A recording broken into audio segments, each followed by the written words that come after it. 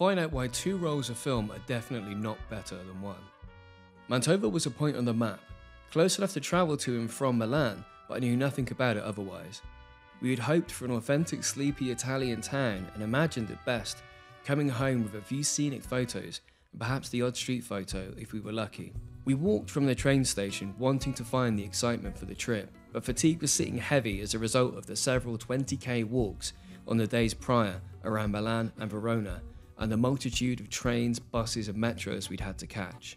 Walking toward the town centre, we caught our first few glimpses of Mantova, the streets becoming more intriguing, cafes dotted around, alive with people.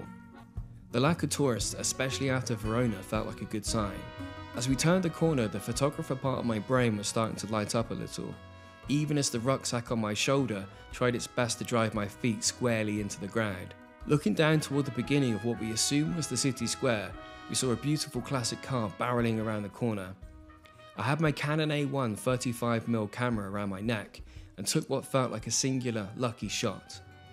And then there was another car, and then another. My feet took me to another spot quickly, where families sat around and enjoyed their Sunday mornings, almost oblivious to these cars of a bygone era racing by. I changed to a 28mm, getting closer, and fumbled through my bag for another roll of film, and readying a second camera, a cheap Fuji point and shoot loaded with Ilford HB5 black and white, and I placed it in a back pocket ready. I moved between people, patching for shots of the cars and the people around them. I'd finished a roll, swapping out for a new one, and moved film around, readying for the next. Used film went in the top pocket of my rucksack, fresh film still in my camera bag, and I left one in my pocket as the next in line. The cars continued, people celebrating their arrival that happened to coincide with our own. We had stumbled upon the Gran Premio Nuvolari, an international vintage car race on its last day, and I couldn't believe our luck. It feels trite to say it, but it felt kismet. You find yourself asking, what are the odds? How did this happen? I was travelling with another photographer, Jake Davis. We've travelled and shot together a lot previously in the UK, Malta and Morocco, and we have a routine.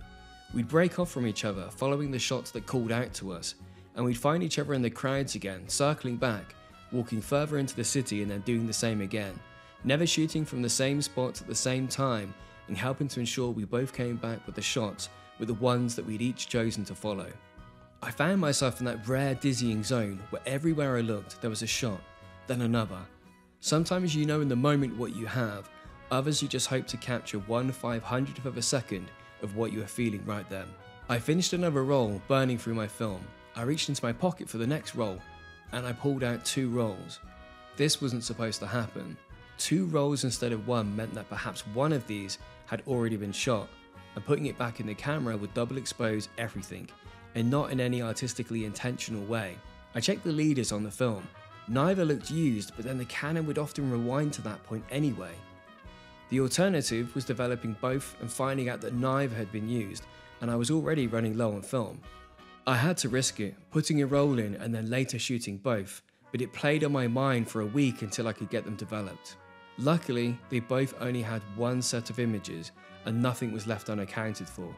3 hours after we had arrived, and 5 rolls deep and exhausted, we left to check into our Airbnb, explore more of the city, and momentarily recover from a bewildering stroke of luck in Mantova, Italy.